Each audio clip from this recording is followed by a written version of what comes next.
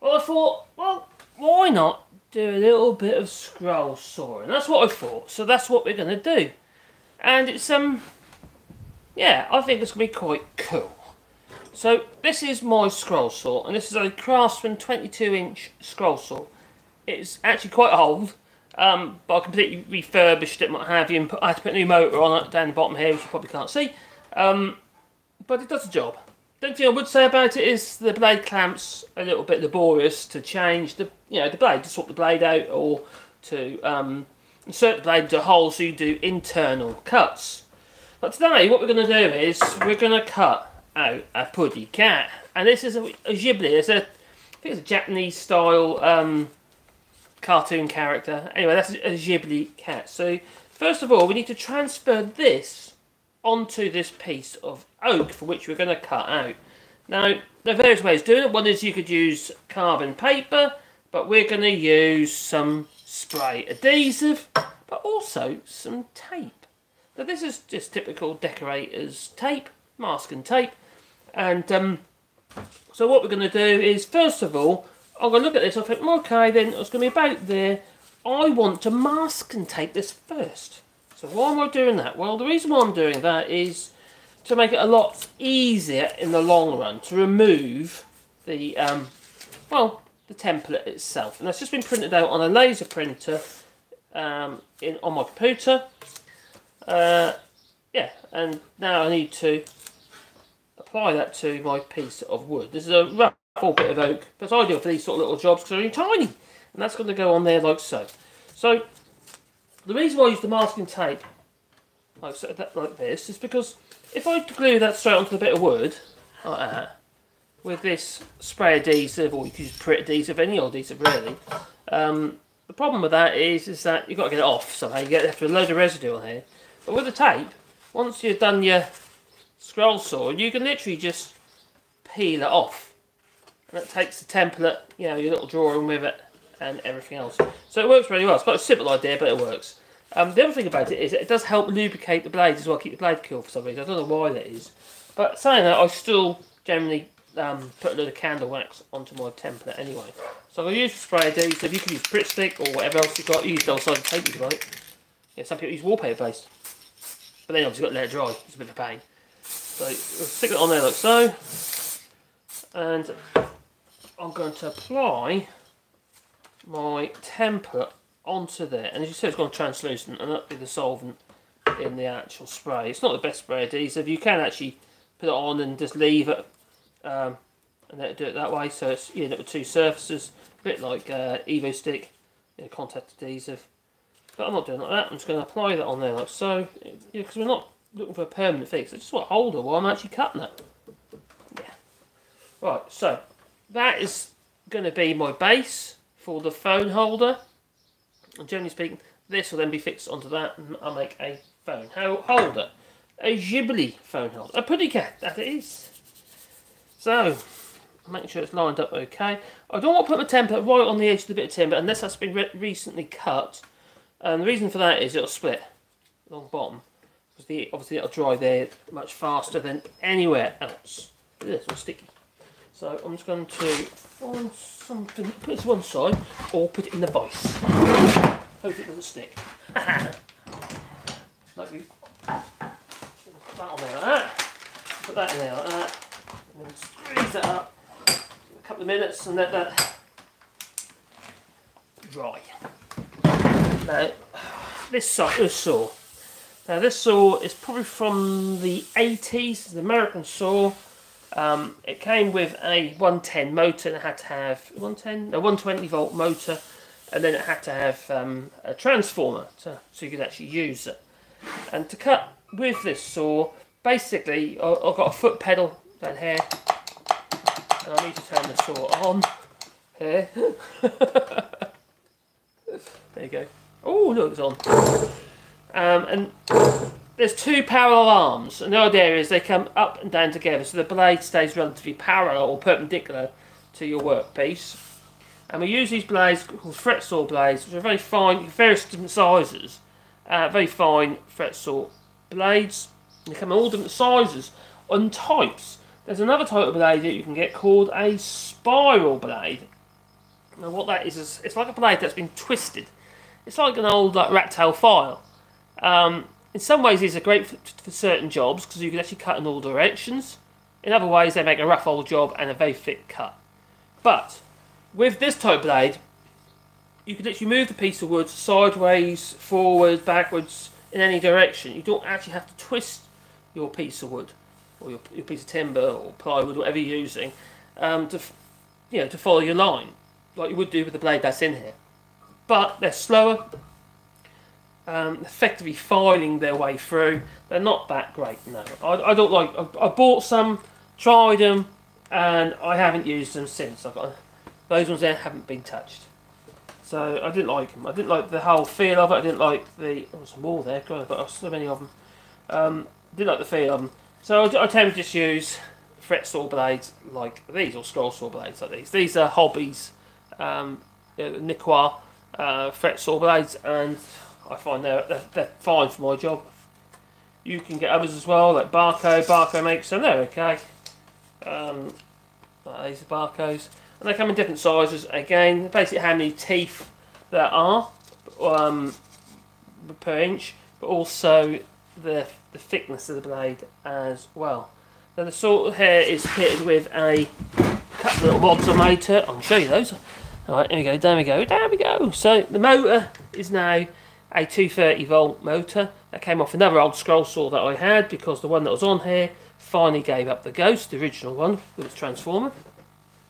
At the back here we have an air pump, and you can probably hear the air pump going.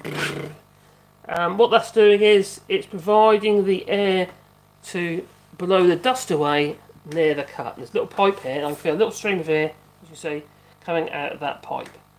Now, things were missing on the saw when I got it, such as the hold down. I don't use it anyway, so I don't know I was worried about it. So I made a new one, but I don't use it, so I don't know why I even thought that was a worry, but hey ho, I did, so I made one. The switch arrangement here was one that came with this motor on the other scroll saw. It could do a little bit more oomph, to be honest, a little bit more power, but that's the job. And on the side here we also have a couple of little mods that I made. One is a little drill, so I can actually do some internal cuts, so I can drill the holes to put the blade through.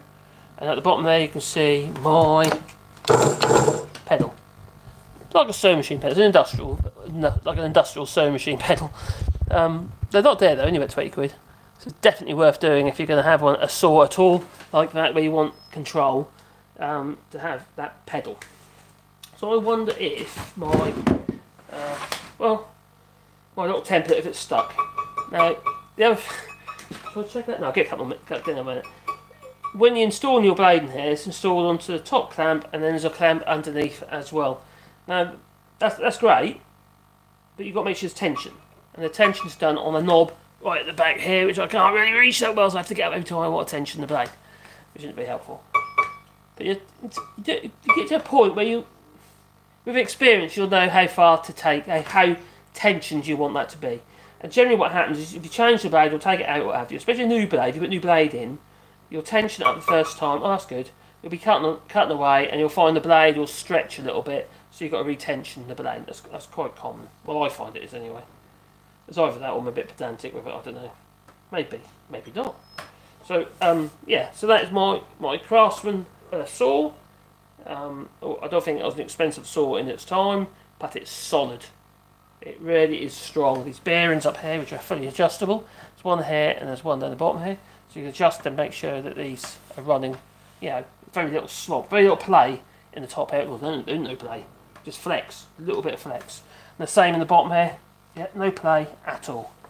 So it's a good saw. I think it's a good saw. It just needs a little bit more finesse regarding these. I could do a quick release arrangement to make it a lot easier and quicker to swap the blade out. That's my feeling anyway.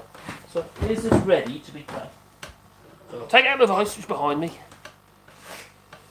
Oh, I've got to squish some baby wipes. Oh, stickers. There you go. Yeah, that's probably good enough. Yeah, that's good enough. I already wax it. You can use others. Yeah, I'm using a bit of candle wax. Or this is actually a bit of paraffin wax. It's used for if you're doing preserves, what have you, put a wax on top of your preserves. That's what that is. It's a block of wax. Or you can just use candle wax. And yes, it does make it look all grubby. Now there are some details on here that I change whenever I do this because they're too fine, and wood has a grain, and the details will just well, they'll snap off, and that's the whiskies. So what I tend to do, I make them almost like little stumps, a lot shorter, because they're never going to stay on like that. Even when you cut them, they can just snap off. Also, I don't know if you can see that line on the bottom. You might not be able to see it, but on the bottom of the cat, I've extended the base a little bit and thickened up the tail at this point here, because that's now a vulnerable point. Because the grain's going this way, you see. So where the grain, you haven't got a lot of meat there, so people can actually accidentally knock that. Let's bring it a bit higher. There we go. Arr, Jim and Dad. Here, conservator. Is this a private video? I don't think so. Is it? No, because you found it. Can't be that private. Okay, well, buddy, I'm going to be cutting out a puddy cat. Yeah, this is a GHIBLI puddy cat. So I think it's like a Japanese style cartoon or something. And it's going to be a phone holder, so basically that's going to be attached that way round. Well, yeah, onto that as well. But first of all, I need to cut out the cat. I'm going to be using a scroll saw. Oh, so hot at the moment. Just constantly drinking. I'm not drinking alcohol, so I haven't had any alcohol for a while now. At the moment, it's quite big, so I'm going to get it down in size a bit. So I'm not, when I'm doing my turns, I'm not going to be like whacking my belly and then affecting, damage, making the cut worse. So let's get to it, shall we?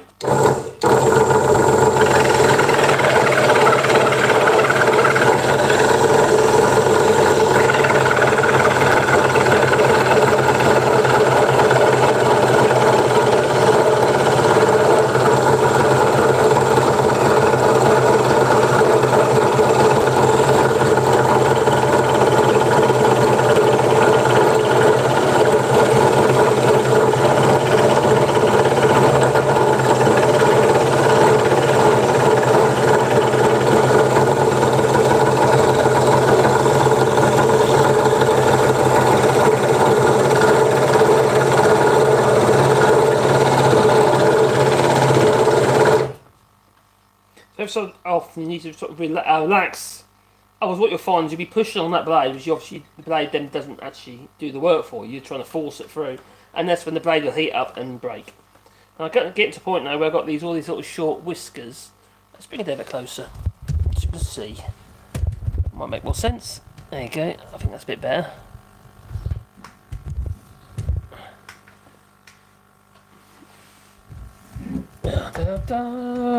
Excuse me, what?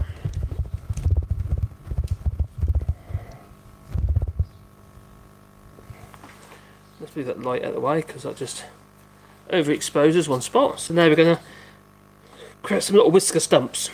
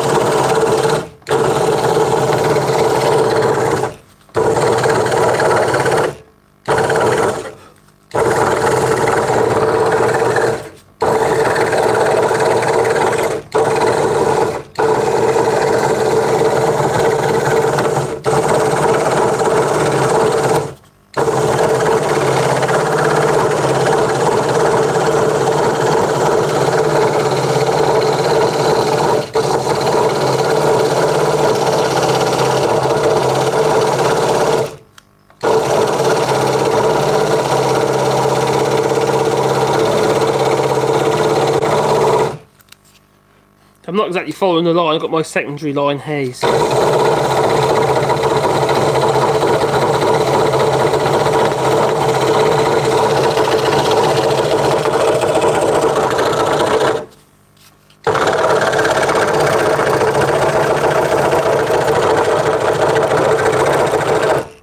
you've got a bit of artistic license in places as well. Like I say, here I want to make it thicker because the grain is going that way, and the tail would that literally break off.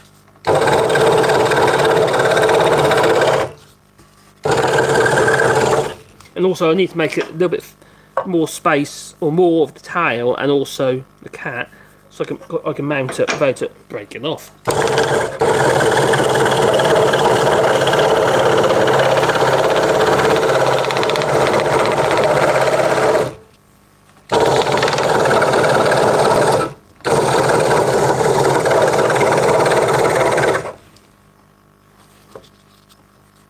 Let's remove this.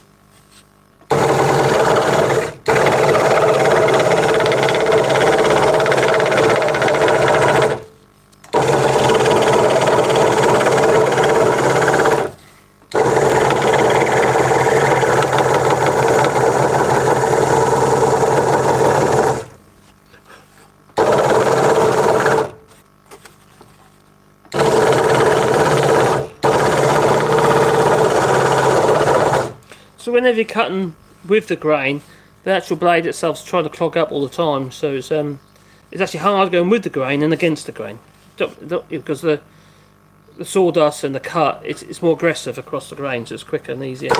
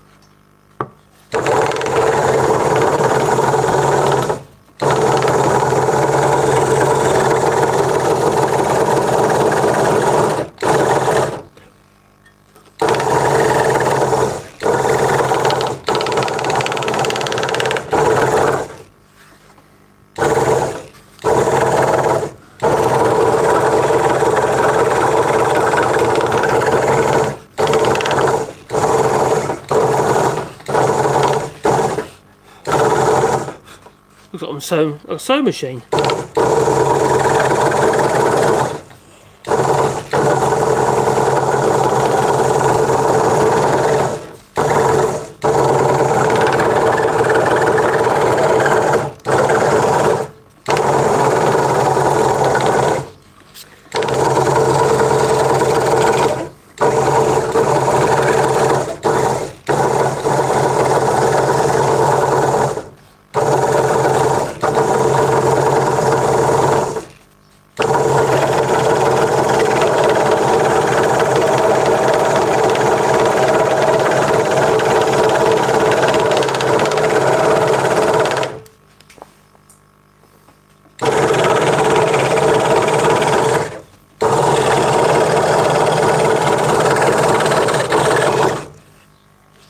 Okay.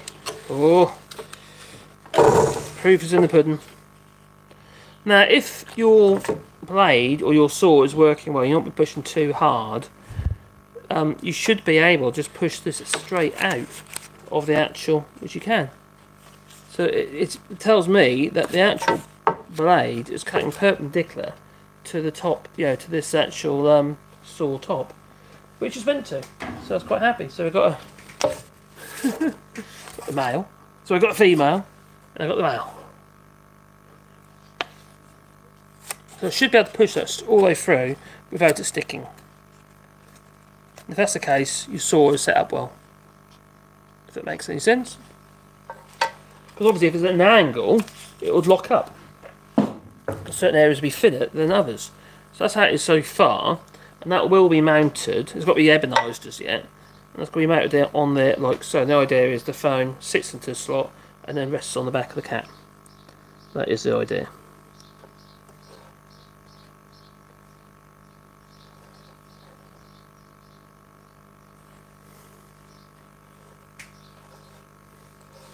So what I've got to do now, I need to cut the eyes. Oh no, don't cut the eyes. And the nose. To do that, I have to remove the blade. But before I do that, I have to drill some holes. And I have my drill here. It's not the best drill for the job. Because there is a special drill that actually, it's almost like a little plunge drill. And all it does is create little holes perpendicular to the actual face of the drill. So I've got to kind of like, ooh, I don't know, look that right. I could do it on the pillar drill, mind. Because I need to make sure that my hole is perpendicular to the face. Which I'm fairly comfortable that it is. And same with the eyes. Drill its eyes. Now normally I do it on the block and do it down, because obviously I want to show it a little bit easier. The other thing you don't want to do is draw for your finger. That's a really silly idea.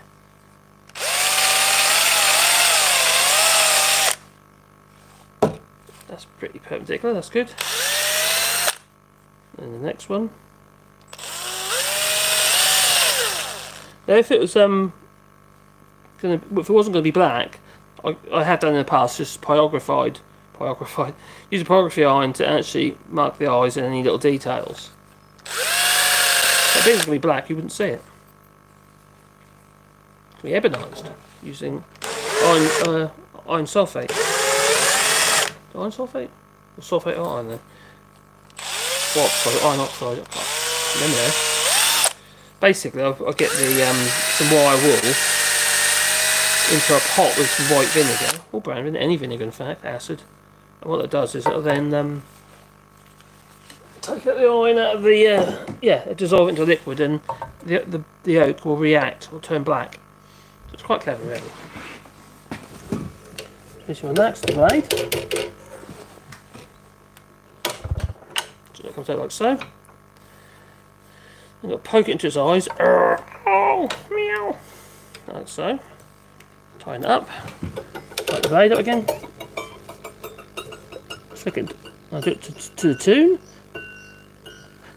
Tuning a piano or guitar. And now we have to cut the eyes out. We'll slow it down a little bit. So use down the bottom. Here's a speed controller. And now I need to cut the waist areas of the eyes out. This is quite tricky, this bit is, because there's not much room for error.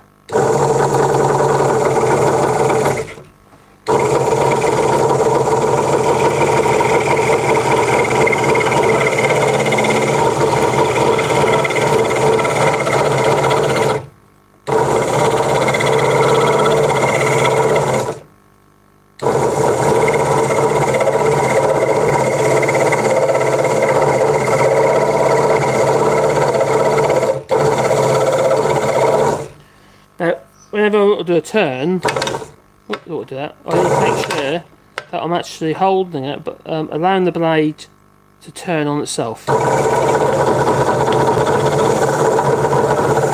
I'm not pushing forwards, basically. Otherwise, you'd end up, instead of being like a fairly sharp angular cut, it'd end up being well, a rounded cut.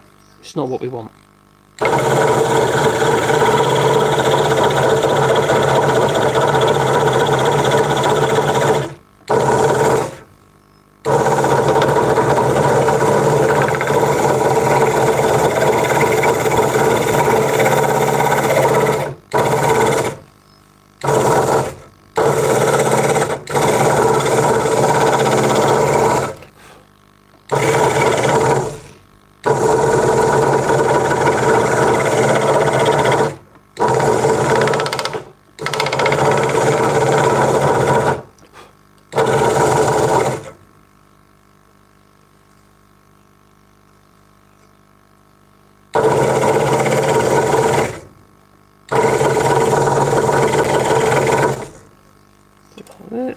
clean it up.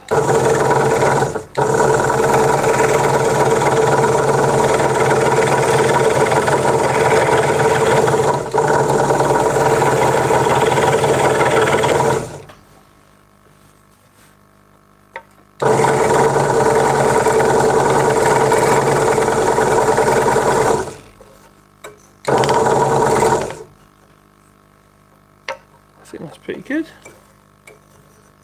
Right, so I've got to take the tension off the blade again.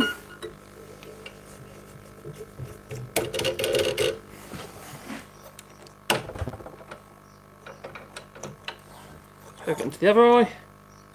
So this bit can be quite laborious.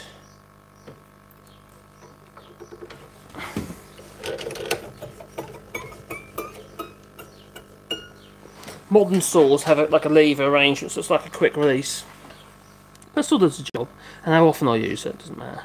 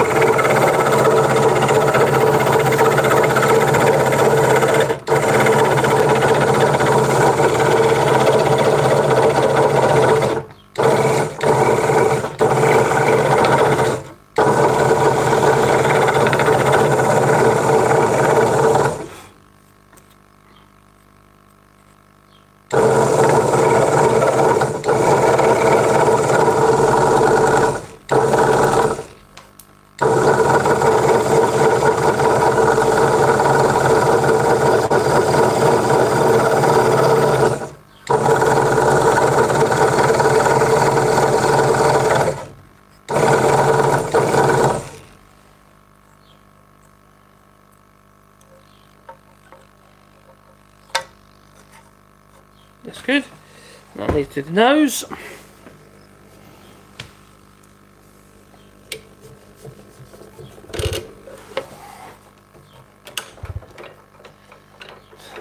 Sometimes I do the nose on the pillar drill, and I literally use the side of the blade and move backwards and forwards on the actual side of the drill bit to create an oval nose. But we're going to use the scroll saw.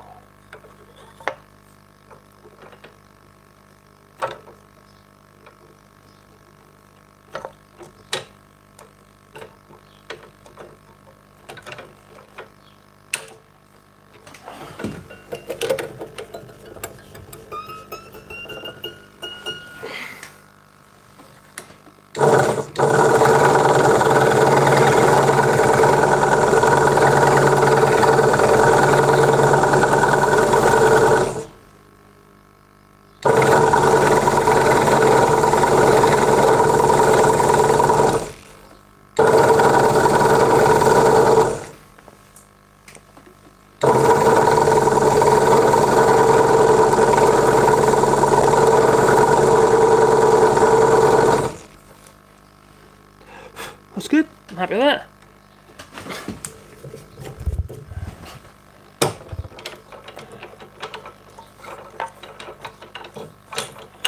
Right, that's like that.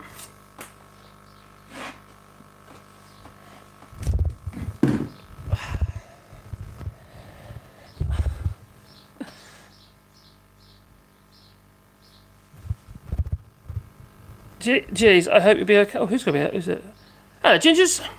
The company I work for has been acquired by another. Oh God, no, really? And it's official next week. We've got more information. I hope still. Oh, croggy. Yeah, I hope you're. I hope the service is right. Everything. Yeah. It makes me nervous whenever they do. Have a bit of a shake up. If somebody moves, they make cuts, don't they? It seems, if it's a buyout.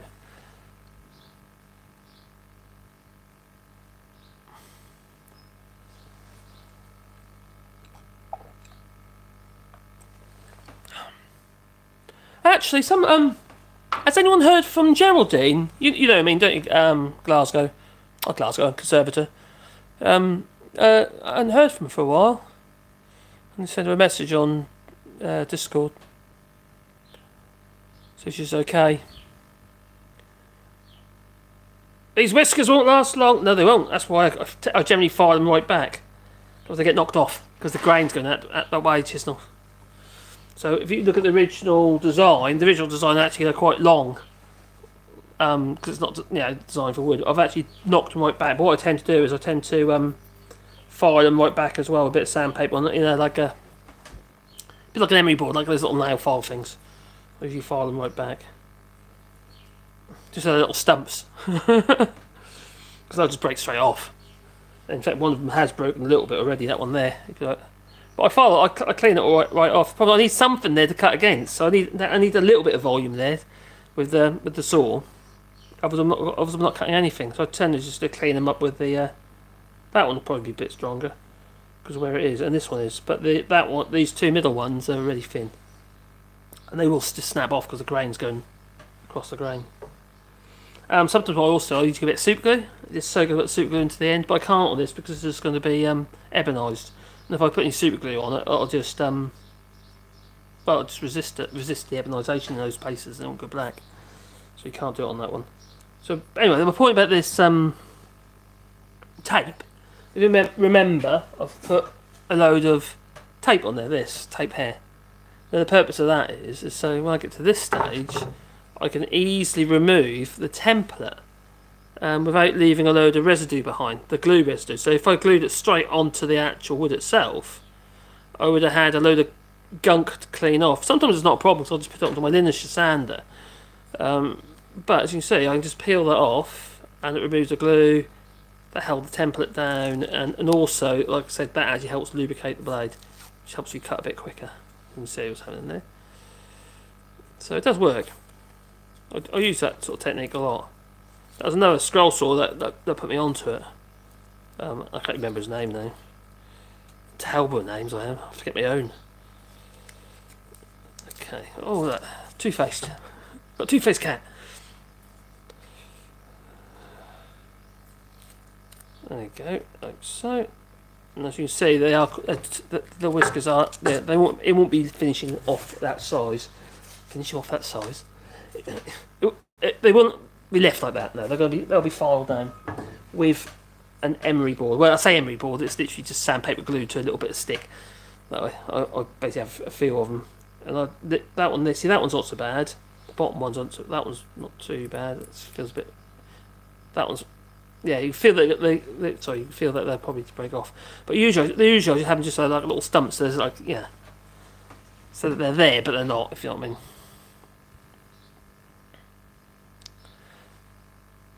No, it's not. Someone's asked me to make them another one, so I thought I'd just do it as a video. The only thing I think I've used the wrong template. That looks too small to me. I think normally they're a little bit bigger on this particular cat. So I've got more than one template. I've got a funny feeling that cat's a little bit on the small size. But if it actually does the job, I might adapt the base to suit. As long as the phone doesn't fall over. Because that would be no good at all. But I'm fairly certain I've got a larger version of this cat. I think I picked the wrong one out. But anyhow, so they've had to cut it again, making something else.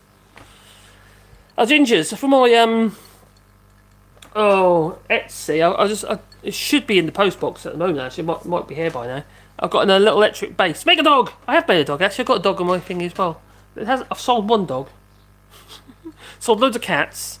And loads of Star Wars ones as well, Gingers. So it's those ones have done well. Star Wars especially. Death Star. There's my template, which I think looks like a bit like a fish. Some weird fish.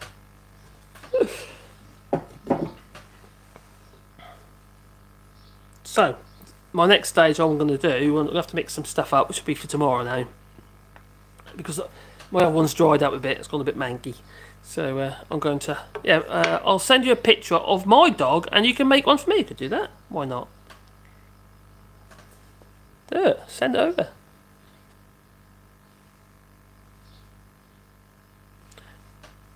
you could make a phone stand with a wireless charger. But yeah, I did. One of my customers who ordered one of these. It's actually somebody who's actually on the other channel actually as a subscriber, and they kindly ordered a. Was it a cat? I think that was a cat as well. Actually, that was a cat. That was the other style of the cat though. Wasn't that one? It's more like in front. Same GHIBLI, GHIBLI cat, but different style. But the he wanted me to router it in a way so he could put a cable in and a little plug in it, but he's got to sort that bit out. What I need to find actually, for that to work, I need to find a kind of a fitting, like a USB-C fitting, that I could fit in here neatly, not just like trying to get a USB-C such as this one and somehow make that work. There must be something out there that you can actually use. It's got to be in there, you know. You stay there, stay. I'll charge it. So yeah, that'd be quite a good idea. So you can then have mobile phone chargers. See, a lot of people, you say they use their mobile phones for like a clock beside the bed or something like that. Do you know what I mean, alarm clocks and stuff. So if you've got something like, you know, a phone holder, you know, to stick your phone in, and these are quite weighty, so they're quite it's a solid oak base. So you put little rubber bungs on the bottom, they don't move anywhere. So yeah, well, that's what I use. I've got those Star Wars ones that I use, obviously. You can make a phone stand, a wireless charger built in. I could do that. A wireless charger built in. There must be devices for that. I've got to think. Oh, be right back, says Conservator. Could you pause while I pop into my local Lidl? Cheeky fella. You could do. You could do a live stream inside your Lidl. You got any oil? Oh, Conservative, you haven't heard from some. Oh, okay.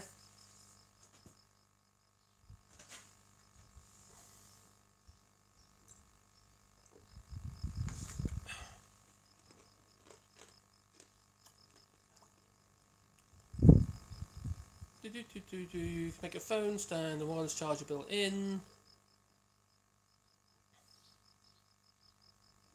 Yeah, I hope. Yeah, Gingers, I hope your job is secure. It probably is. Just, you're probably worrying too much. They can assess the situation anyway. They won't really want to know what's going on really until they've lived with the business for a while. I wouldn't have thought. So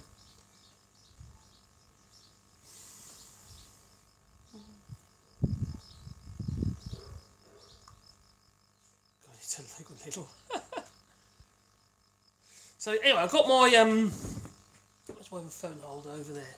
So I'll tell you what, I can't really get to do any more with this. I need to ebonise that, and I need to make my fluid. I'll just show you what I've done so far with the greenhouse, because I'm quite pleased how that is looking. Hopefully the internet is going to be okay. So if you keep moving about, it seems to want to not move about with you. I'm quite happy with this adapter. This new adapter I got for my phone, it seems to work quite well regarding the audio. Oh, push that back in. Half of it just came out. Get back in there. Alright. Yeah, it seems to work okay. So I'm going to come outside. I'm going to show you how far we've got with our greenhouse regarding the polytunnel. We ain't finished yet, but I'm quite pleased how it's coming along. So I've now put the frame in. Where's that? I need to find the reverse the camera. There you go. I now put the end frames in, because what we're going to have is there's going to be two vents either side of a central door. So there'll be some more verticals to go in, and then we'll have two vents so we can leave them open just at the top. Because what we did before is we just have to have the doors open all the time for ventilation, and the big cat goes in and poop everywhere. So I want to keep the cat out if I can. So that's how far we've got so far, and that was an old garage, like a plastic garage thing. But the frame was quite good, and the garage was rubbish, as in the cover. So I thought, oh, make it into a polytunnel, replace the old one we had. And it's, yeah, just got to tighten the cover by moving the poles up, and I'll straighten all the poles out while I'm doing it. And I've started putting tomatoes in, and peppers, to get them out of the other greenhouse. And they were a lot taller than that, but I bury them deep, really deep, sort of like half the plant into the ground, so I can find water easy. You get more root on your plant, because you can do that with tomatoes. And if you can see on the back there, there's peppers that have now been moved in as well. The thing is, everything is getting stunted. These potatoes all need digging up at some point, but not just yet, so I want to get them a little bit bigger. I want bigger potatoes. Yeah, but I think it's coming on, if it's alright. Then I've got that other greenhouse to sort out, that's scaring me. But regarding what we're trying to do is, well, we want to tidy up because we want to do a lot more videoing in the garden, especially on my other channel as well, the Earth Trifle. We've got these are for our beans, which are just now coming up. I know there's a load of weeding to do. They're now coming up. I've also put tomatoes there as well because we put in plastic on top of this, so the tomatoes have a bit of a hat. Got to have a hat that they have. And this will all be coming up as well because with the old greenhouse used to come right up to the end here, you see. So although we've got less ground space in this greenhouse because it's a slightly smaller frame, we had the frame, you see, it is a lot taller. So we can grow them a lot higher, provided we can feed them enough and give them enough support, that'll be fine. But over here, where it's really messy, what we're going to do is, we're going to, this bed here, we're going to dig all this out. I'll put a load of vinegar, weed killery stuff down, that seems to be working. That's all going to be dug up, so that'll be one big square bed instead of the grass.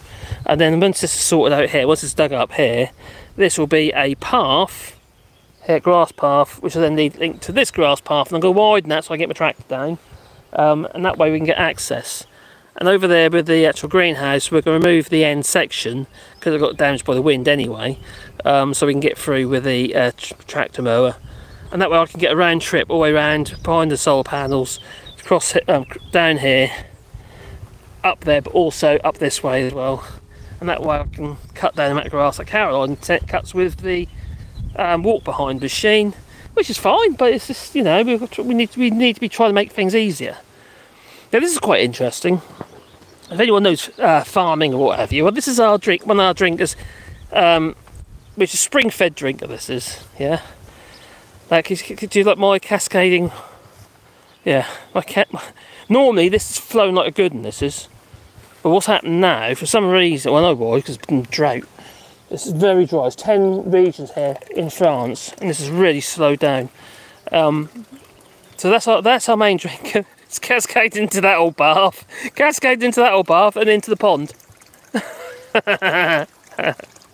So it's holding water back, and we're going to put another one, and we're going to, not another bath, but another water container. Then we're going to put one behind there as well. It's all Heath Robinson, I know. But how this is fed, it's quite interesting how it's fed actually. It's actually fed from a pipe which goes under the ground, all the way down here, under the ground. It's literally gravity fed because we're on a hill. We're in the side of a valley. Then behind the house, or behind that barn there, which is behind that greenhouse, there's a spring. And that pipe is in that spring. So effectively the gravity, the water's leaking through that pipe, you know, travelling through that pipe via gravity, and it's constantly filling up here, and then either overflows with that little into that bath, or it overflows down that pipe at the back here. There's a pipe here. Yeah, got that going in the water. There you go. And then that goes into the ditch to feed that pond as well. So it's kind of, so it's quite clever. So it's always got water, and it usually never runs out. It slows down, which is slowing down a lot quicker at that moment for some reason, which is very concerning. Because that same spring, not that there, but that same spring which is over there, feeds our house, the well for the house. So that's not very helpful. That is a bit of a worry. So excuse the mess, because obviously I've been doing the greenhouse bit by bit. One day we might be finished. So we have these solar panels over there. We have solar panels there. We've got solar panels over there. We've got solar panels around the back, and they come into some little inverters, micro inverters, but also into this inverter in there. You see that unit in there, which runs to the batteries, and also for the evenings. It's a bit of a hybrid system. We're trying to sort all our eventualities. So if there's any problems, yeah, we always got power, and we've still got EDF. So we do have EDF power. So we've got, yeah, we're backed up basically, which is very, very handy. And that comes over here. Well, it stops at that pole for some reason. I don't know why it's over there, because those cables that are going into the woods down the bottom of our valley across to our field, unfortunately, our field stops at the end of the cable. So I would like to have, there's a lake in the corner, in that woods, right in the corner, which is an old mill, constant running water. I mean, literally running like a good one. We could have, might have around 5 to 10 kilowatts off that, but no, it's not ours. Swines. I don't think they'll sell either. So yeah, but we're quite fortunate. It's quite a nice place to live. Excuse the mess. What? This is my machine that we use to cut the grass. I've had this Ferris now for since 2006, 2007. It's been a good machine. Anything very unfortunate is it's petrol. I'd like gas. Really, I could convert it. Be a lot cleaner to run. But that's what it is. A 0-turn. So it's like driving a tank. It's really the flipping thing. So you're not careful. But mess everywhere. Look at this. Let's take my bench. Oh dear. Well, there you go. There's a little tour. So we've got a greenhouse, which we're quite happy about. So okay, I've made my cat. I'm going to call that it for the moment. I might go live again later. I'm trying to keep them sort of relatively short, so they have a point. Otherwise, there's no point. Well, there's a point, but it's just, you know, live for the sake of being live. But hey, so do we.